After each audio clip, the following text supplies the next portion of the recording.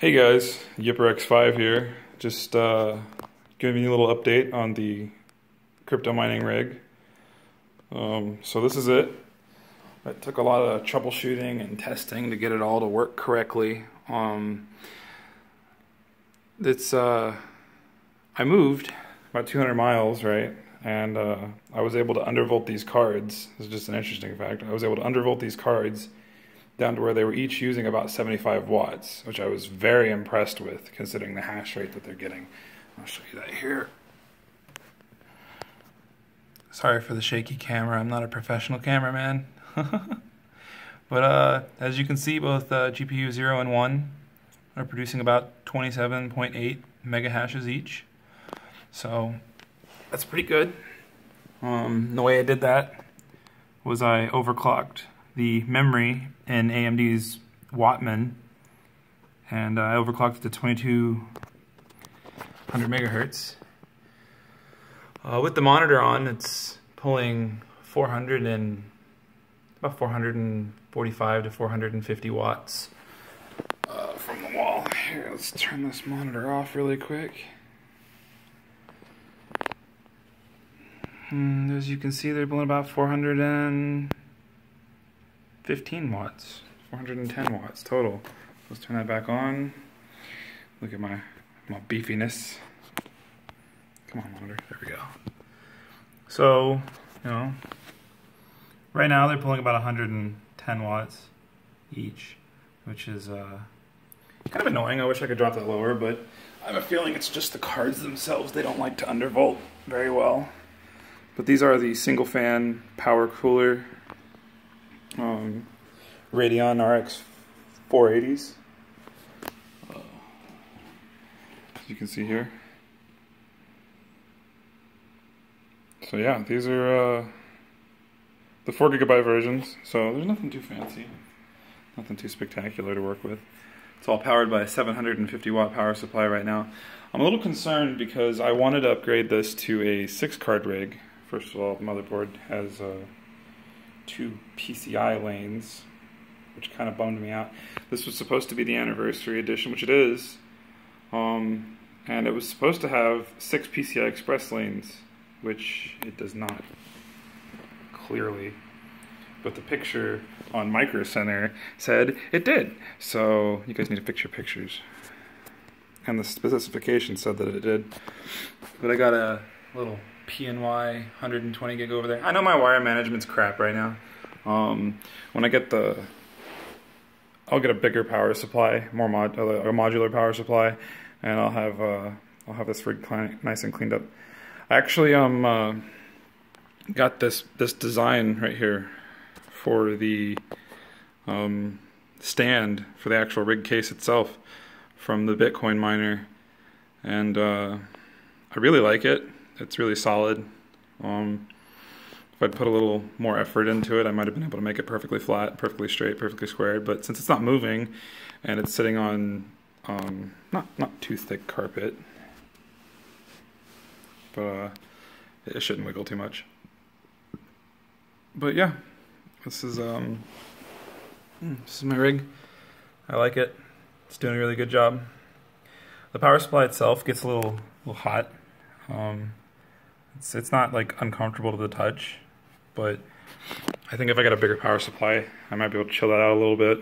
I think I'm going to get the 1200 watt Supernova from EVGA, the platinum or titanium. I don't remember which one it is. I actually found out that this is not a gold power supply. This is an unrated power supply. So I will fix that and get a much more better one. And the reason I'm not using this riser is because I bought this riser. It was like 30 bucks from the original days of Bitcoin mining for Micro Center, and they sold it to me for $2. And it doesn't work at all. It doesn't register the card or anything like that. And also, this board for some reason won't run unless there's a 16x in the main PCI Express slot. Like, you see how there is a PCIe 1X right here, then there's a 16X, and then underneath of here there's a gap, and This 1X is really close to it, but I would be able to run that no problem. So what I'm probably going to do is upgrade to the Pro BTC as soon as I can find one, and run them all off of risers. I'm going to get a 6-pack of riser cables. I don't know how I feel about these USB ones, honestly. They are being powered right now through a Molex to SATA, and a lot of people were concerned that these would get hot, and it's warm. Don't get me wrong, it is warm, but it's not like burning warm. So I think it's been doing good, and this has been running all night. It actually just took a little 5-minute break, which probably cooled it down enough. But it's been running all night, and it's been doing pretty good. We're pulling currently 55 mega hashes from this rig. As of the last update, I don't know if you can see that very well, but both of the cards are at about 79 to 81C, which isn't too hot. I mean, it's getting a little sketchy, but it's not getting too hot. So I'll when I switch to the Sapphires, I'm gonna get the Sapphire RX 480s, the 4 gig ones, because right now they're about $190 a piece. So I figure I'll get 6 of those, probably dump these 2 power coolers, and upgrade to the Sapphires. Yeah, you know, because the Sapphires I think are made with a little bit better materials and run a little bit better. The really cool thing about this is for a $180 card, it comes with a back plate. It comes with a really nice, like, honestly, this cooler works really well.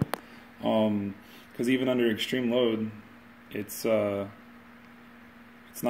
getting too unreasonably warm. Plus, it just looks nice. I mean, it doesn't look cheap at all. Like, this is plastic. This is plastic.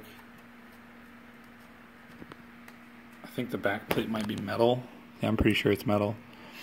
But it's like, for plastic, it looks cool and it feels strong, and that cooler underneath of it's really good. The only thing I could probably consider upgrading is whenever you get these cards, if you're going to use them for crypto mining, just take it apart, replace the heatsink material, and replace the paste, and get some more airflow over them, because in this room there's not a whole lot of airflow. So when I get all 6 cards, and as you can see, there's a spot here, here, here, here, here for 5 of the cards, and I guess the 6th one will chill right down there. I can actually stretch this out a little bit and move these a little bit closer together, so I can drill some secondary holes right here, maybe give them a few inches each. But I gave them, if I'm not mistaken, that's 3 inches or 2.5 inches in between the cards, to give them plenty of room to circulate their air. Another option would be to go with a blower fan design and take a box fan and build this up a little bit higher, and then build a frame around it, take a box fan, put some furnace filter on the top of it, and then suck cool air in and push it down through the machine. Or vice versa, pull it up and put some filter material, maybe take a filter material, put it along the 4 sides, and that should work pretty well for just pulling the heat up, because heat naturally rises, so it might be better to work with it, you know. But yeah, this Ethereum mining rig's doing really well. It's not quite good enough to mine Zcash right now efficiently, so I'm gonna wait until the hype dies down on that a little bit and see if maybe I might build my second rig might start mining Zcash. I don't know, we'll see. But all in all, with the build built up the way it's supposed to be, with a 1200 watt power supply, Pro BTC motherboard, 6-pack of risers, and the building material itself, along with, I did not include the license. So I guess if you want to use Linux, that'd probably be better, because Linux is free. So might as well cut costs where you can, instead of spending, $40 or $80 on a license, depending on where you get it from. but it costs about $1,600 for the whole thing, and that's with the Sapphires, not with these. If I was to use 6 of these, it would be $60 cheaper, give or take. But then I would get a bunch of crap I'm not going to use that they're probably actually going to charge me for. Like right now, I think these come with a mouse pad. When I got these, they came with a Civilization 5 game that I still haven't got, which I'm pretty impressed about. Good job, Newegg. You got good prices, but sometimes you just do some weird things. But yeah, I'm very happy with this. I wish I could retune the cards back down to 75 or 80 watts. Even if I could just tune them down to 90 watts each, you know, that would just make it so much more efficient as a mining machine. I have not tried BIOS flashing these particular cards. I did have one more. I ended up getting a third RX 480 and I BIOS flashed it and the card's dead. It doesn't work anymore. So I guess I did something wrong. But I mostly got that card as a testing card. I didn't really have super high hopes for it. So I'll maybe reevaluate my BIOS flash and we'll see if we can't jump them up to closer to 30 mega hashes each, which would just be, that would be butter. 30 mega hashes at 90 watts each. Oh man, that'd be so good. And it shouldn't take too long. What I'm gonna do is build like a workstation over there to assemble the rigs, put everything together, and get it, you know, kind of streamline my process a little bit. I don't plan on building a lot of these. I would like to have 7 complete rigs. Because with 7 complete rigs, as of right now with Ethereum, you could get 1.2 gigahashes, which is spectacular. And the way the market's working right now, that would be able to pay my rent and pay for the power for itself. We'll see. We'll see how that goes. I'll try and give you some more updates and whatnot. I probably won't upgrade this rig for about a month or two, but when I do, I'm just gonna straight swap out the motherboard, the CPU, and I'm gonna swap the motherboard out and the 2 cards and the power supply. I'm gonna add some more risers to it because this little solution that I got working right here with the zip ties, it's kind of neat, but it's really dinky. It looks really cheap. It's not like I'm gonna have a bunch of people walking around looking at my rigs all the time, but you know, for YouTube purposes, I think I'll clean them up a little bit.